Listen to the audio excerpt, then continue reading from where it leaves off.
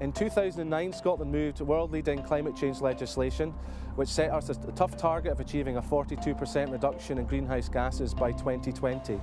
We are in Scotland using a combination of measures, but we're also investing in renewable energy. And to date, through the Climate Challenge Fund, we have had the involvement of almost 500 separate communities putting together projects to help us achieve our objectives. I hope by watching this film that you will be inspired in your community to take similar action and do your bit to help with a global challenge.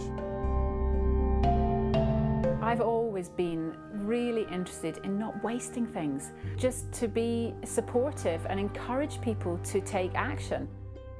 Well, I suppose the environmental benefits are that there's one car which is serving a large number of people instead of one car which is serving just half of this family. Out of the 44 members we've currently got, 19 of those members have actually either given up a car or not replaced a car. They want to improve the draft proofing in their home. They want to find out about the car club. It's a yes unless it has to be a no.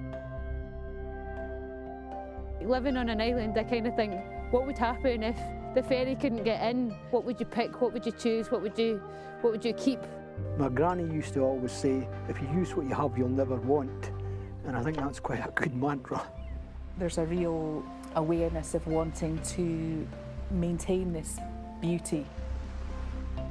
And I think there's an island-wide sense of the future for Cobh.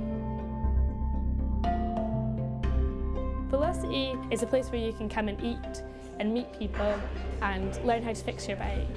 It's anyone that wants to learn or just wants to be part of something. It's enabling people to get out there on their bike. It's benefiting the environment, it's benefiting the children, it's benefiting the community. Cycling is such a natural connection. That's the thing that Velocity really is. It's like a place where you can come and you feel like, yeah, this is kind of cool. I feel like people love me here.